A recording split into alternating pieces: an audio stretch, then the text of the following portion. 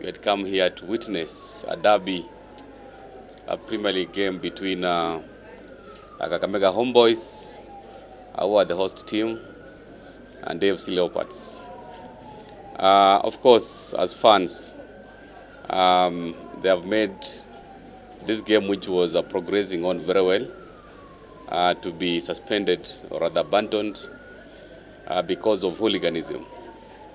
What I want to warn our fans is that when we come to watch a football match, this is not supposed to create enmity, because Homeboyz and AFC Leopards, we belong to the same family.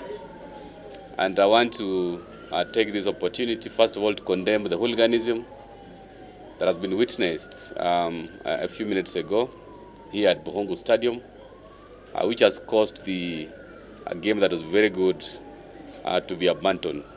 I think going forward, as fans, we need to be sober, not to take action in our hands and cause disturbance, and also now skirmishes which are being witnessed here. So as leaders, I once again, being joined here by my MCS from Kakamega County, to condemn that act of hooliganism.